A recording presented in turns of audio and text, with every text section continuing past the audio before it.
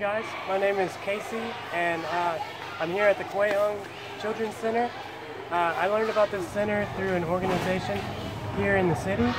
I think it's very important that people come here and support the kids. These kids are without parents, they are orphans, and they are in need. They need many things. Number one, they need food. They need rice. They need the babies. They need diapers, they need milk and things like that. And number two, they need medicine. During the rainy season, a lot of these students, they get sick because of the rain and the cold weather. And they need medicine. There's a lot of students over here in the sick room, and they need your support. So if you can come out here, visit the kids for a few hours, bring some food, bring some medicine, ask the leaders here how you can help and how you can get involved.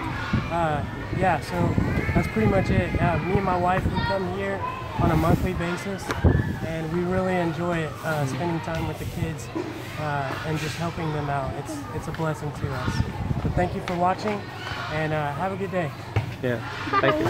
All right, maybe you can edit.